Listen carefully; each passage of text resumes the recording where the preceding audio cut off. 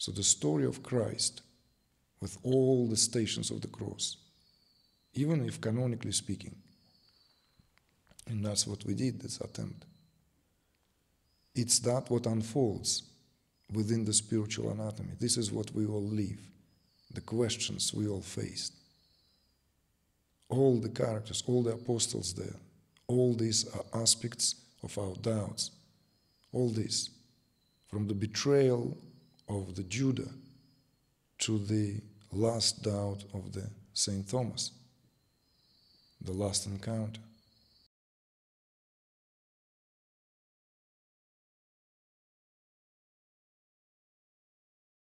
Yesterday you brought up a book, and it triggered something important in me, and it was the Master and the Margarita.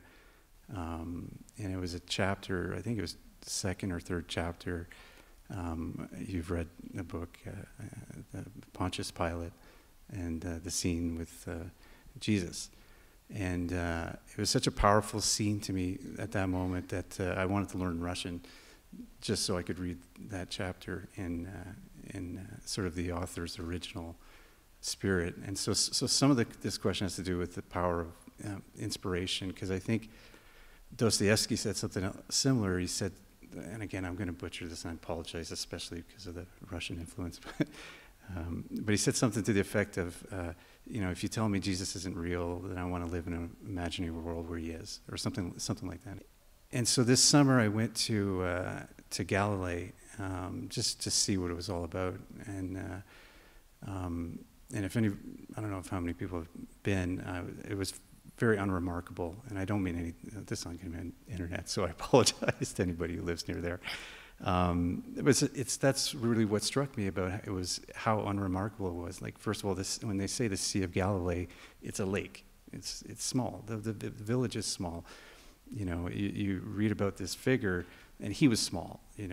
Allegedly, and then you see this little town, and it's tiny town. And then this hill that he gave this teaching on, this tiny little hill, and he's speaking to little people, fishermen, villagers, farmers, you can't, speaking simply, simple teachings. And yet, here's me in 2023 feeling drawn to this town.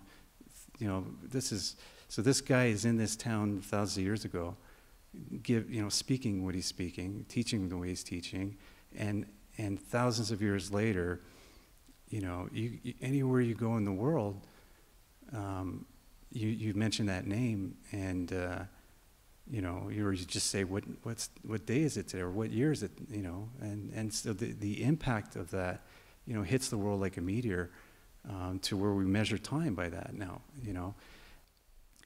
And I feel like there's a need for reconciliation with that heritage in the spiritual sort of traditions, that it's easier for us to speak about, Sri Ramana Maharshi and these great teachers, but somehow this particular one is poisonous, almost toxic. If you say it out loud, you get the sort of either a fanatical look or some sort of, there's a strangeness around that. You're talking about Jesus. Yeah, and yet you read, I went back and I read some of these things now as a man, having been on this journey for 20 plus years and listened to so many of these brilliant teachers, and I come back and I'm like, my God, the beauty, and just struck by that. And I just was wondering, if you feel the need, in the culture, that there's this sort of need for healing that relationship, or just, or if there's a path to do that, because it feels like all of the teachers, you included, are treasures, treasures, to humanity, that ought to be elevated and preserved, regardless of the specifics, and they don't belong to any institution; they belong to us, and that teacher in particular belongs to, the people, the fishermen, the people that can't fly to Mexico and attend a retreat. It's such a vital teaching, and there's such a power in it, that I think it gets overlooked and almost ridiculed by, in a lot of circles today. And I think there's a lot of loneliness in the culture and a lot of despair in the culture because of that, you know. So that's just, that's my campfire.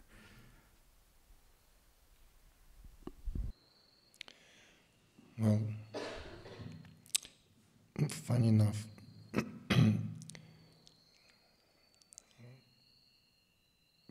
please don't take it in the wrong way. I seems like chosen the right outfit. I was deciding between the Western shirt in chambray, in salvage one made in Japan, and maybe this is more fitting, and there we go. But let me speak something then in turn, also personal, intimate, in exchange of what you share.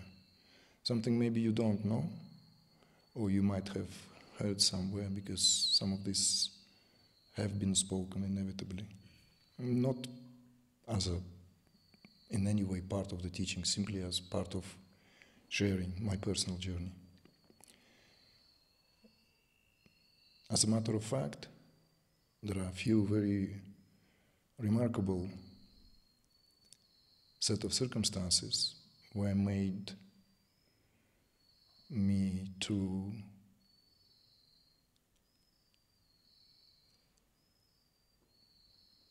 find, in a way, my way home precisely through the figure of which you speak, of whom you speak.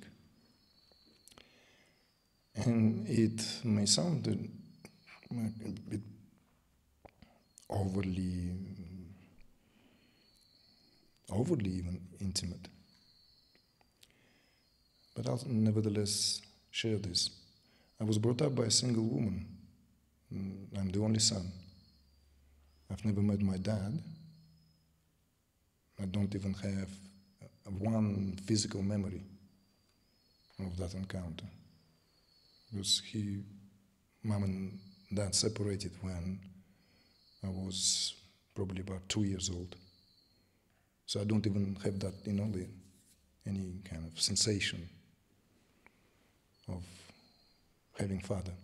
So I was brought up by my mother, and later on she told me some quite unexpected stuff when I was in my already 20s. And what she said to me is that in the moment of despair, when she was very, very, having a hard time to balance all the books and, the whole act, she just, being completely and utterly living life over secular life, right? The background where she grew up, there was, she came from the house which was Uniats, and the church which was destroyed in Soviet Union, in Greek Orthodox, Uniats known as, a branch of the Byzantine offshoot. So the only person in my mother's environment was her auntie. And so there was the very strong influence from that. But her household, her mother and her father, were not at all religious in that sense. And that wasn't the time when, if you were religious, to propagate that or make it public anyway. My mother was born in 1934. So she was, the Soviet Union, her childhood is a Second World War evacuation behind the Ural Mountains, and coming back, then studying in Odessa, beautiful city, then being sent to Uzbekistan, to, like that whole shuffle. And that's where she conceived me, and that is where I was born. So she, in a moment of despair, had this kind of like communion with Christ. And she simply asked Christ to father me, because she could not possibly bring her son by herself. when she shared that with me, of course, it was like deeply revelatory, because by then I was already have quite directions in life I took, and you'd be probably surprised to hear that the very first scripture I ever read was a Bible in Russian language. It was brought to me from Poland by the mother of my daughter, who lives in Poland, on my request. I still have that copy. It's small like this, beautifully bound. It's the first scripture I ever read, Bible. It was very difficult to read, of course, as Bible is, right? You get lost, sleepy, and all this kind of like, when do we get to the, to the it's more like a history book. But then, of course, when it comes to the part, to the New Testament and all the Gospels, that's where it struck me. The reading of the Gospels, this is... I was a student at the St. Petersburg Academy of Arts. So kind of like having immediate friends, all like King Crimson, kind of like, like we already spoke about that. Led Zeppelin was a passé, that Pink Floyd was already behind us. All that avant-garde rock. So not much conversations could happen there. Next door, the Hare Krishna guys,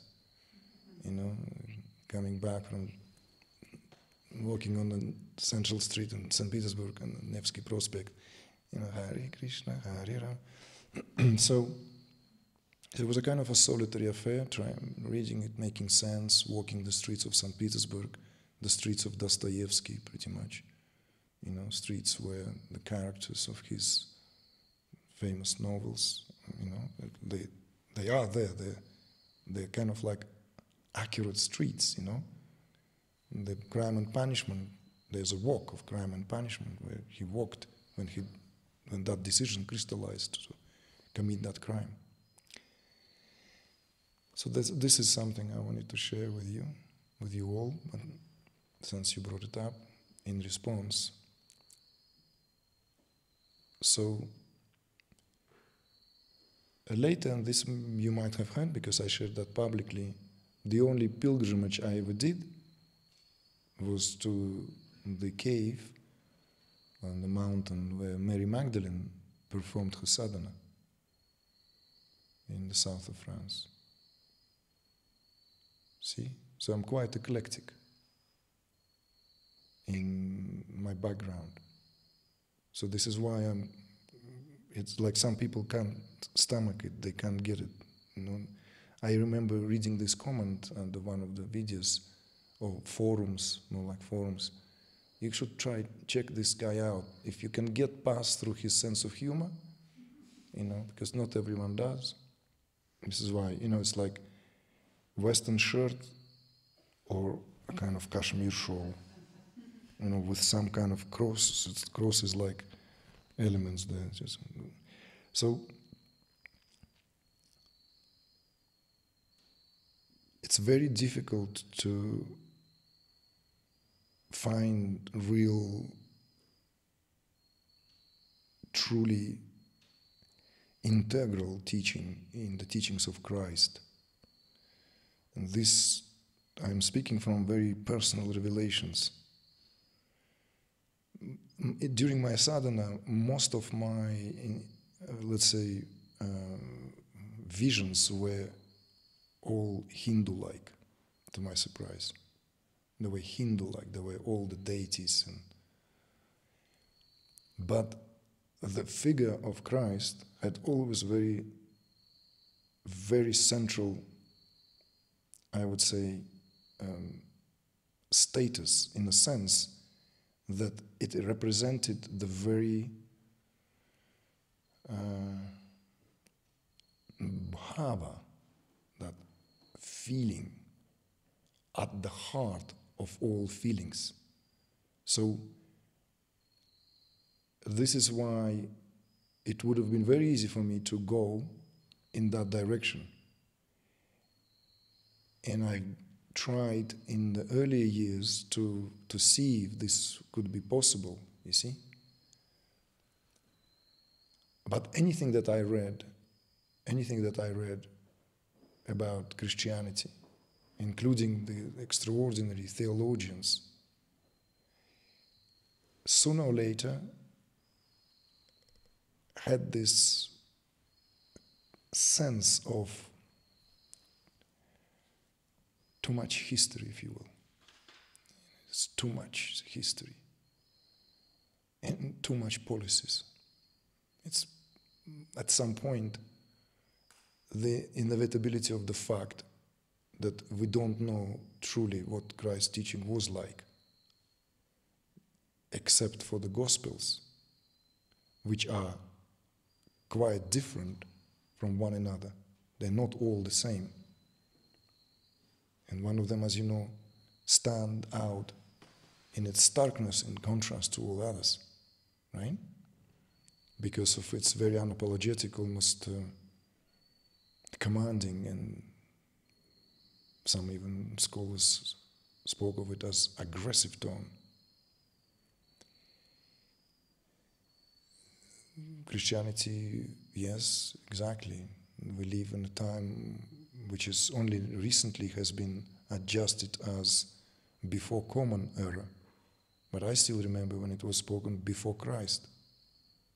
So this adjustment is fairly recent. What, 20 years? Maybe 30 maximum, right? Scholarly speaking, when you come across BC, it meant to be understood as before Christ. And only then it was decided to change, to make that more democratic, so to speak. BC started to stand for before common era. Common era, era of Christianity.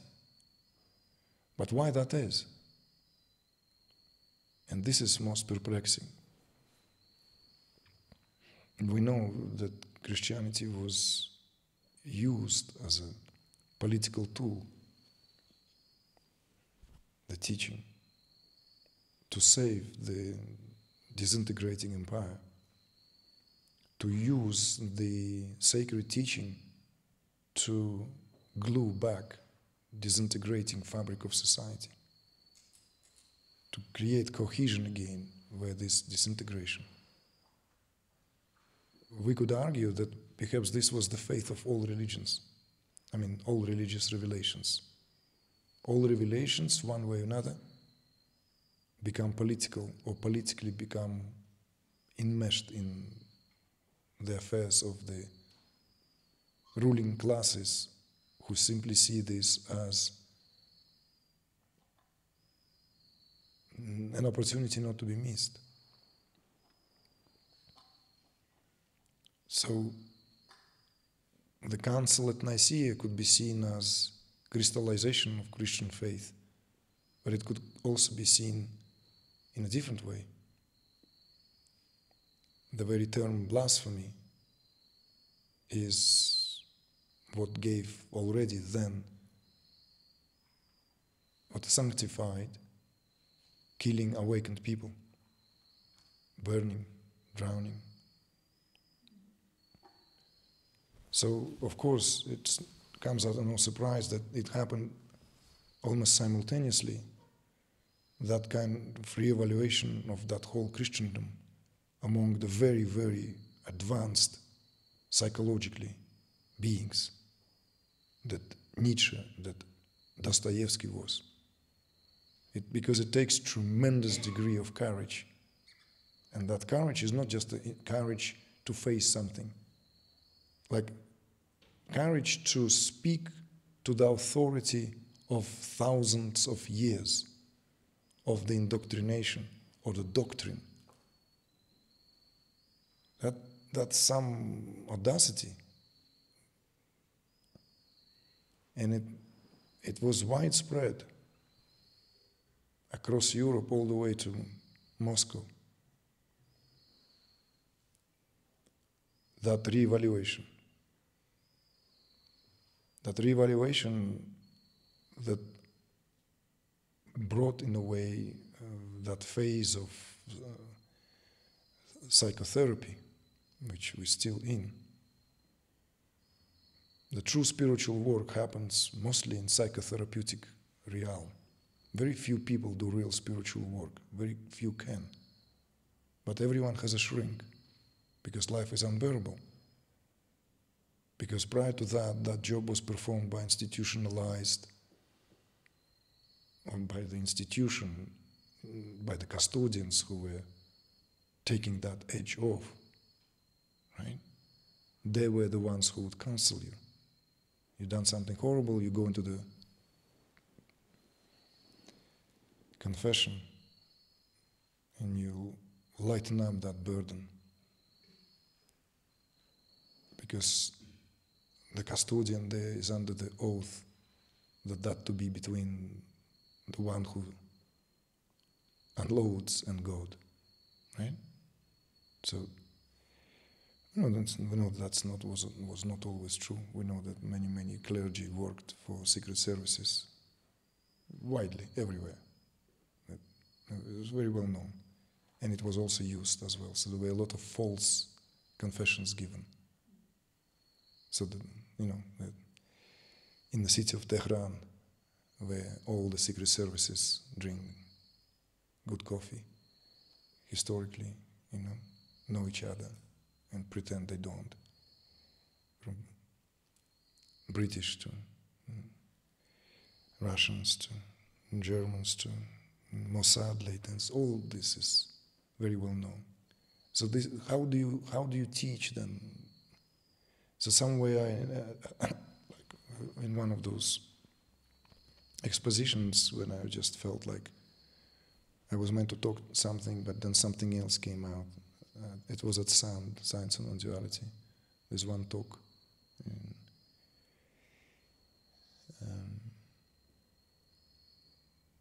where I kind of spoke to this, that whole energy, that whole power, that whole Shakti went into arts in Christianity. Since the teachings of Christ could not flow through the passages from heart to heart, because this kind of transmission was terminated, cut. Institutionalization was meant to indiscriminately destroy those nucleus of true teaching. How many films were made about Christianity? Maybe just as many probably as about the Second World War. There's the cowboys and Native Americans, Second World War, and films about Christianity. Is there one film about what actually happened? Is there one? I'm just wondering. One film, to make film how it might have been. We can only speculate. Yeah, we've seen films about going with very, very unapologetically reevaluating critical assessment of Inquisition, of this, right, of the murderous nature of the institution. Yes, all this is made. But I would love to see a film about those early centuries, maybe first 2 centuries immediately after Christ. So in other words, where that breath was passed on. And those who were alive were starting these communities. And where there's like nucleus of light.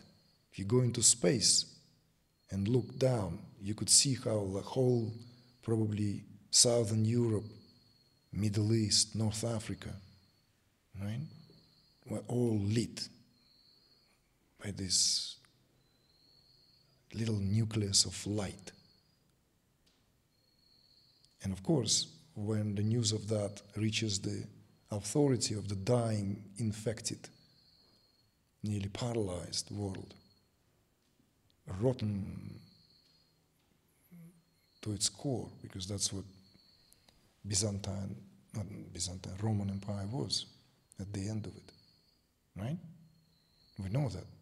Just they were like all interbred, right? That all killing each other, all like this is horrible. I mean, Chronicles. It was just, and then it takes one clever council. Well, let's just turn the whole thing. And then get together in the Council of Nicaea, second one, and organize the whole thing. And then we can do the crusades against the real teaching. We'll go and we'll find every community and we'll suffocate them unless they become all subordinate to what the Council of Nicaea have decided. Because before that, I guarantee you, all these communities had their own unique ways. They all sang their own song. They all carried teachings. So how do you teach then? How do you bring even? See? So yes, I had an attempt in the Tantric Christ to simply give the story, the greatest story ever told, that Tantric perspective. The Tantric perspective, even using Tantric psychology underneath, all the apostles, all the main characters of the story. And what was to me the most important at the very beginning, when the idea was born, and when we were first supposed to do this in Dallas, we had planned to do a retreat there where it will be for that theme. But then the Ebola, there was this eruption of Ebola, remember? Particularly in that part. So we had to cancel the whole retreat, and we then moved it with a different name, then now more explicitly titled Tantric Christ, and it was carried in California. Of all the people here, only Lakshman, I think, was there. No? Oh, Kamala was there. Kamala was there. Were you there, Lakshman? Yes, of course you were. I was just checking. So, and then we did it again in 2 years' time or a year time in Mallorca. But the original one was there. And what was perhaps the most important part of that is speaking to the story, a relevance of the story, not in a sense of the story and then us reflecting on it, but the value of the story only in the fact that that story is alive at all times. And one way or another, we live that story. So that's what makes this into greatest story ever told. So the story of Christ, with all the stations of the cross, even if canonically speaking, and that's what we did, this attempt, it's that what unfolds within the spiritual anatomy. This is what we all live, the questions we all faced. All the characters, all the apostles there, all these are aspects of our doubts. All this, from the betrayal of the Judah to the last doubt of the Saint Thomas, the last encounter, the story of Magdalene and so forth. So I did in a way that, see? But I could not really see this, to carry this as a teaching. So to me the force, the power, all went and expressed itself through arts. This is no doubt. As an artist and as someone who, just sucker for beauty, as plain as that, I could attest to that it is the most poignantly expressed in art form, in all art forms, from liturgy to architecture, to painting, to sculpture. That's why the Shakti. Since Shakti could not move in this realm, I will express myself here. And I experienced this. I experienced this myself. I also talked about it, so maybe no need to have a show anymore. It's getting warm here.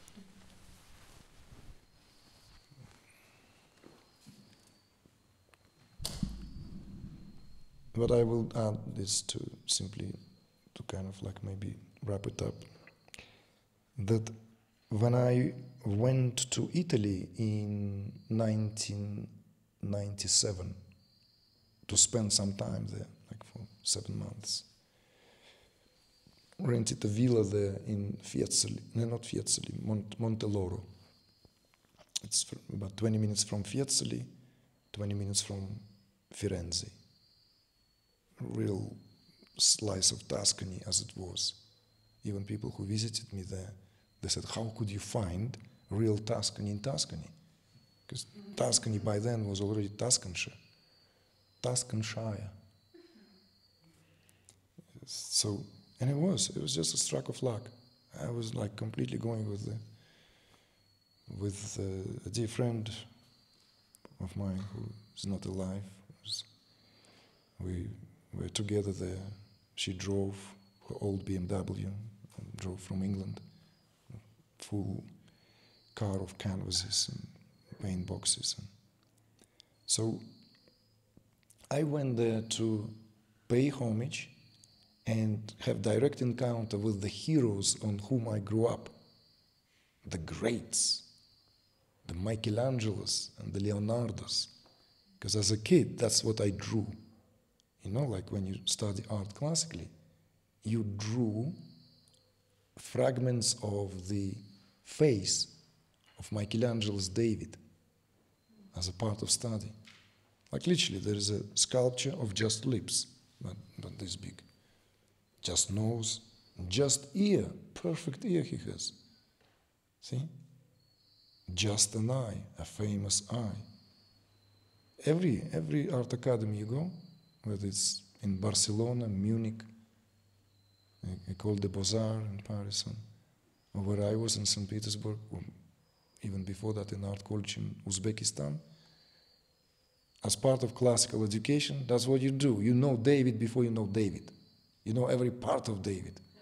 You know, you don't drew his dinky, but you drew his all the other parts.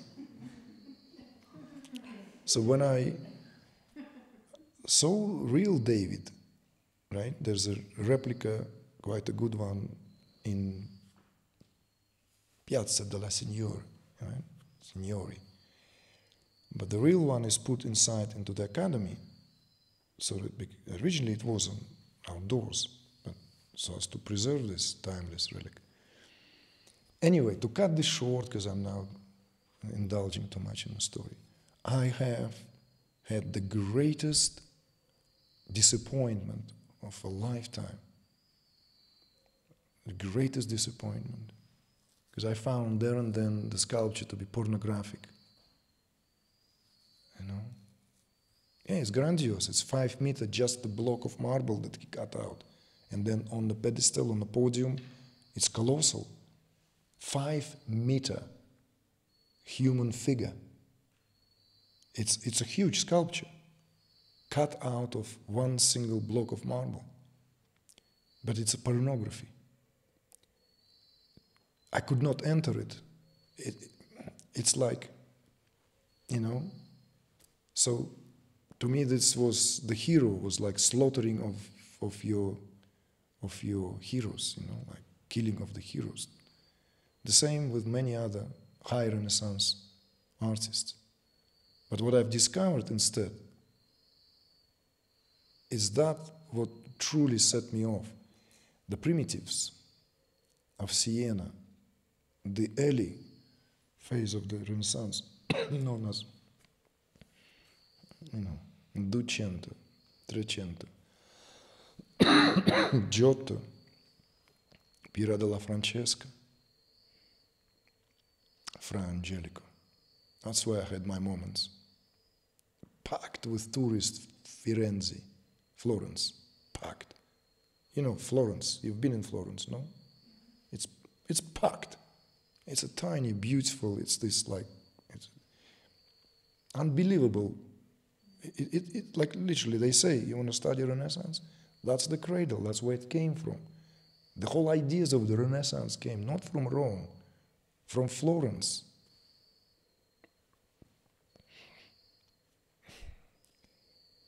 So to run away from all these queues, from all these like crowds of tourists, because then the summer came, high summer, I found this little church, this little, not church, a little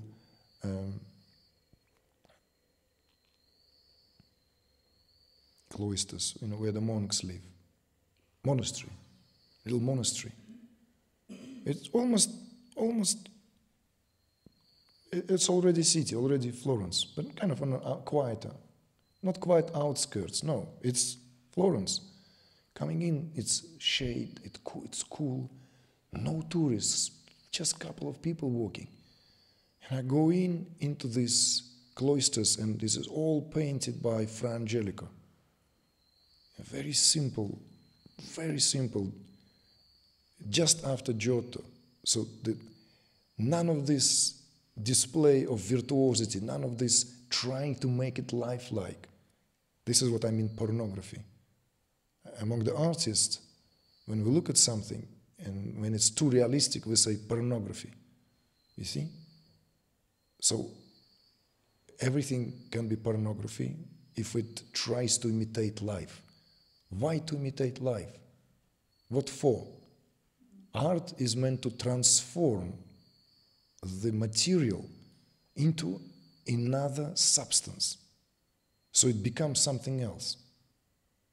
One can argue, isn't that what Michelangelo did with David? Well, to my view, no. He did that with Pietà when he was much younger, with the sculpture which is in St. Peter's Cathedral in Rome. This is a marvel. This sculpture is like really, it's unbelievable in terms of its impact. It's literally as if not made by human hand. And also scholars agree and critics that it's impossible to classify or to talk about it in terms of styles, because it leaps 2 centuries forward in terms of the treatment of the material as marble, which by then became widespread, most favored by sculptors, whilst at the same time retains the composition, the feeling of the sanctity of the earlier Renaissance painters, who were all coming from this, they were all coming from, you know, that there's a term like orders. They belong to orders. They belong to, even some of these orders were secret orders. The order of St. Luke was a secret order. Secret order, because the techniques and everything that was taught there was meant to be taught only within and to the members of that order. I forgot the right word, there's an Italian word for it. It may come.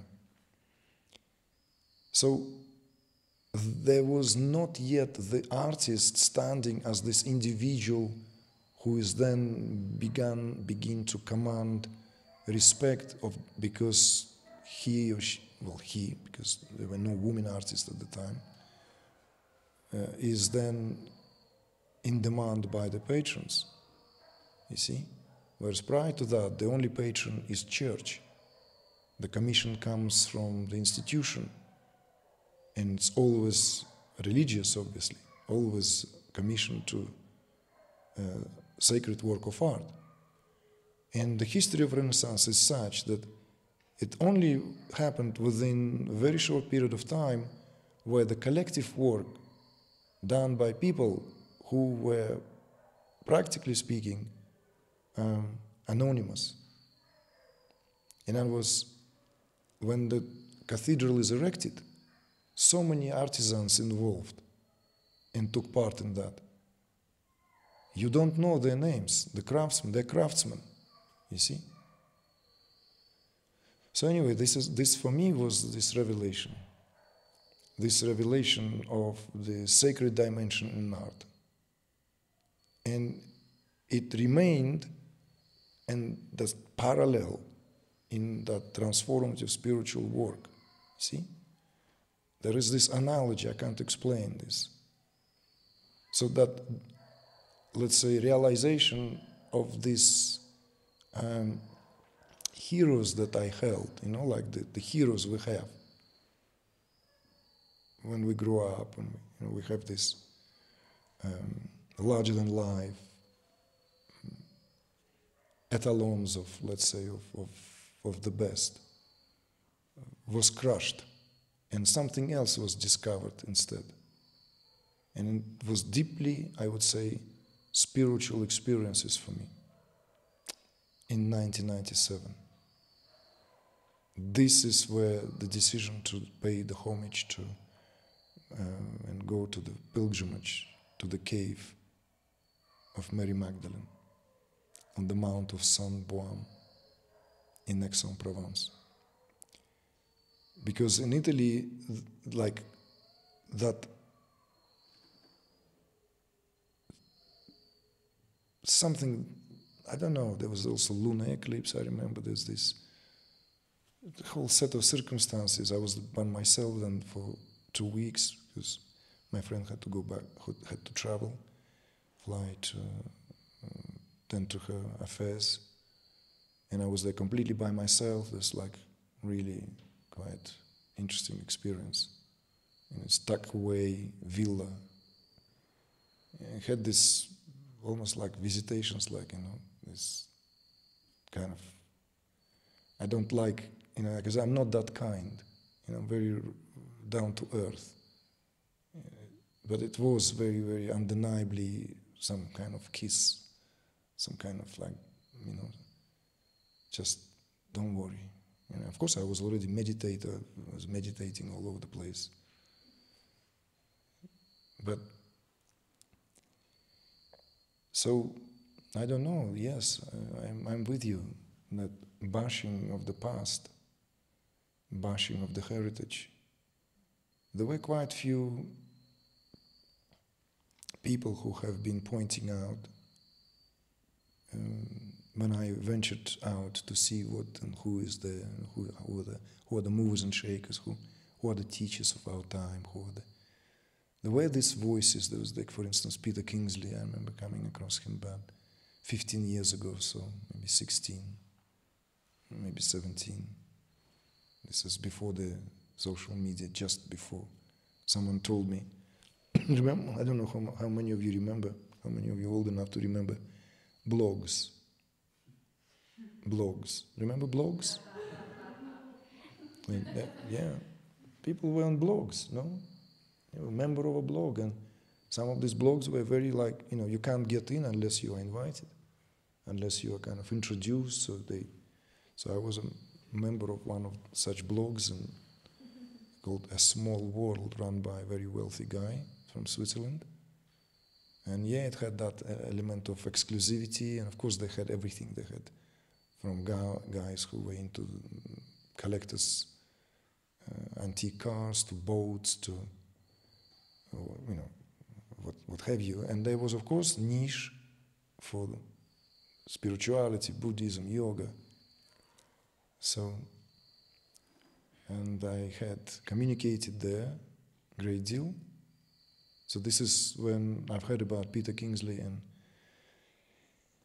someone pointed out that I looked, and he was lamenting that all this fascination about all things Oriental, Indian in particular, like we Westerners are so depreciative, But what he was speaking about, not Christianity, he was pointing to the time of the ancient Greeks.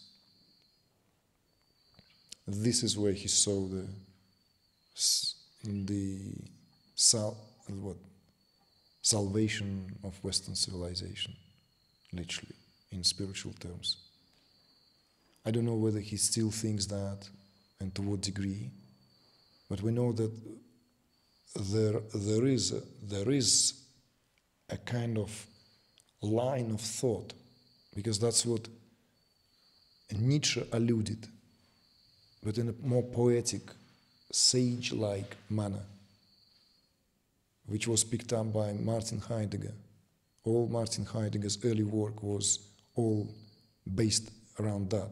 The very first 3 books that Martin Heidegger published were Pre-Socratics 1, Pre-Socratics 2, Pre-Socratics 3, I don't know if the 4th was there. This is before Being in Time, where all these early philosopher sages prior to Socrates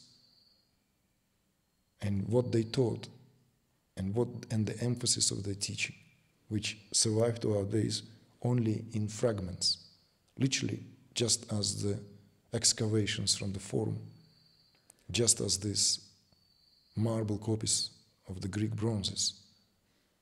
In the same way, we don't have a clear exposition. Do we know the teachings of someone like Pythagoras, who was purportedly one of the greatest sages of his time? We don't. There's no lineage survived. But it was, right? He had an academy. They had a whole academy. Pythagoras was a deeply philosopher sage, not just a mathematician. Many other figures can be mentioned. So there is this thought that there is within the West, and this is now revived also, like someone I had the conversation with last year, Michael Milligan, no? Millerman. Michael Millerman is a very bright young scholar in philosophy, and he particularly specializes on Martin Heidegger. So some of his talks bringing these teachings of Martin Heidegger, I've came across of one of his deliveries, more recent ones in the last maybe couple months, where he brought it out again, where with the bold kind of eye-catching title, that our future is the ancient Greeks, something like that. Our kind of the survival of our, like, where is, because let's face it, it's very, very clear that Western civilization, because there is that term, Western civilization, is in the deepest crisis it has ever been. It's in a crisis of unimaginable proportion. And the bankruptcy that we can see of the spirit is all the outer and inner signs that are there, that we experience and we witness now, is a very clear indication that the plot is lost quite a while ago, and nobody knows anymore what is it really for. Those who believe that the technological progress will save us are of course deluded, and deluded severely, because the brightest minds of the Western civilization have been pointing out a very long time ago, including those aforementioned, like the likes of Martin Heidegger, that technology only takes us further away from being. It doesn't bring us closer. One of the most interesting things is, yes, of course, it's not all black and white or clear cut, Technology here, for example, in our day and age, right now, serves as a tremendous source of the spread of information. This is undeniably so. In other words, it's much more difficult to hide and fabricate events in a way that one wished to indoctrinate how events took place, which has happened throughout history for a long time, for a very long time. The counterculture, with all its kind of desire to break the boundaries, why I love rock and roll is because, not only because it has this emotional quality to it. I don't listen to rock and roll. Like you folks may be thinking, oh, the guy probably goes home and drives his car. And, that's not the music I listen at all. Occasionally something comes across and then I will put it up a few decibels high, but that's not the music I listen at all. It's all in the memory, in the membrane of that, what just brings the sweetness, But why that particular time is important? Because that time was rebellion against the hypocrisy that our parents, right? Because the counterculture of the 60s that's what it will make them. We're rebelling precisely against that. And it's not surprised that the counterculture was very much into all things consciousness-based, ready to experiment. So therefore, this widespread of the gurus, leaders, right? Because people were very, very much purer in the heart, much eager to go and experiment and try and venture. There was this spirit, you see? Because it didn't take long to see what are they leaving behind and ready to leave it all behind. Likewise, experimenting with drugs, with consciousness-altering substances, dabbing in different unusual, exotic philosophies and esoteric concepts, for sure. But what was the motivation, driving force? Is for the very first time seeing that it's a charade masquerading us as something real, as masquerading as the value for which we have to give our life, for example, right? It's a serious question. When people, one thing is mercenaries, one thing is a contractual, let's say, mercenary trained to kill, and trained, and they receive money for that, but sending people to another country, some of whom will die, under what? Protecting what? It's a serious, serious bankruptcy of the very principles that West purportedly stands for. And the counterculture already saw there. Korea and Vietnam was the shake-up, the biggest shake-up. The movements, particularly in the United States, for equal rights, right? From the time of the, the movement of the, how is it called? Abolitionists? No? Yeah? How long it took?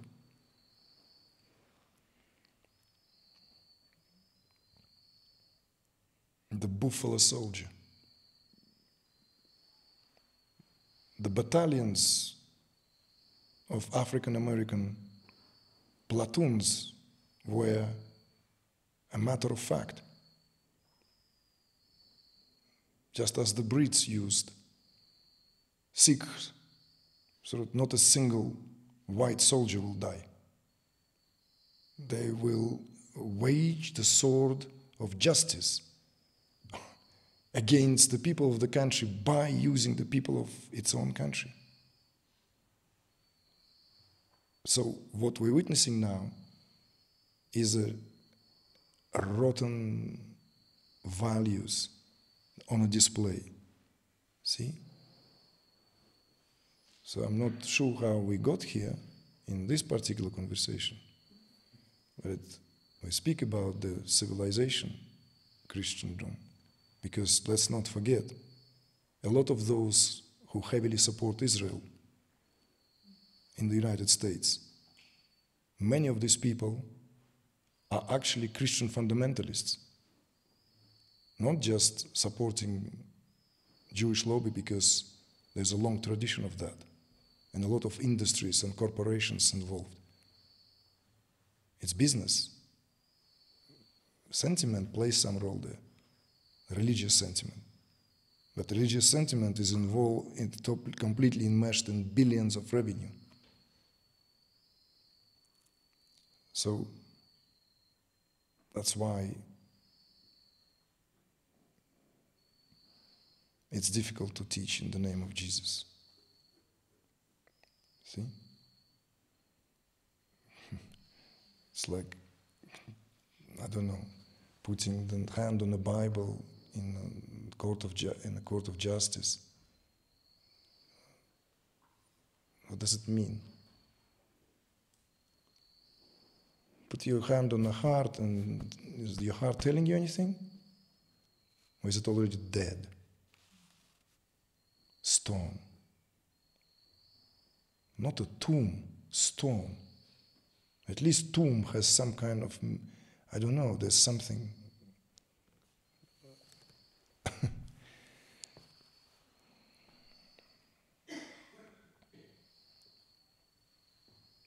Thank you, Alexander.